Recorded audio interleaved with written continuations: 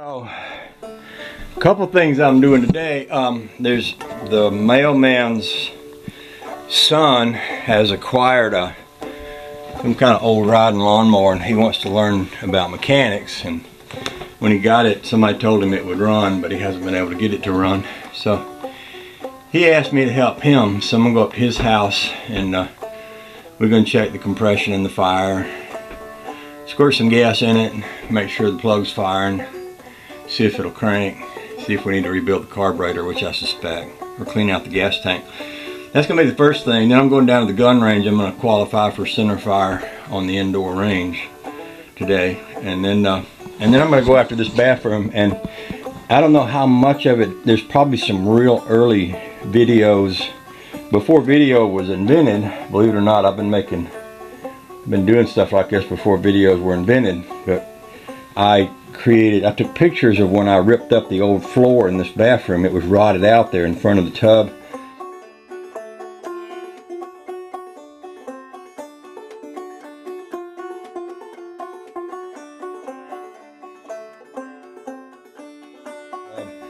And I replaced it out to probably about to the toilet or somewhere along in there.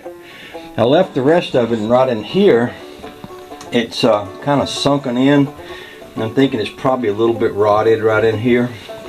But also we put this black tile down, the black and white tile in here, the rubberized flooring, which is awesome.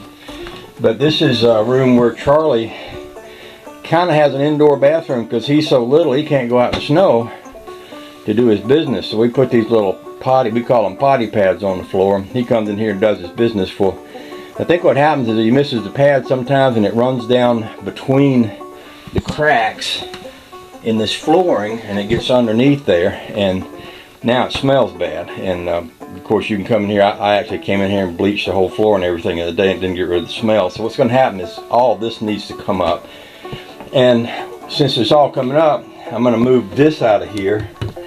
I'm going to actually repair the rest of the flooring, and then we're going to get some of that click in place, whatever they call that flooring nowadays, that modern stuff. So I think what I'm going to do is just open this window and just pull all these up and start throwing them out the window.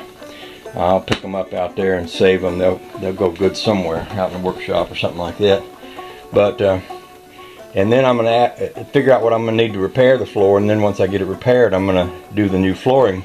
We have this stand-up washer and dryer here, but what I'm hoping I can do is just slide it forward and then come in behind there and do the flooring, and then get it up on top of the new flooring and slide it back in place.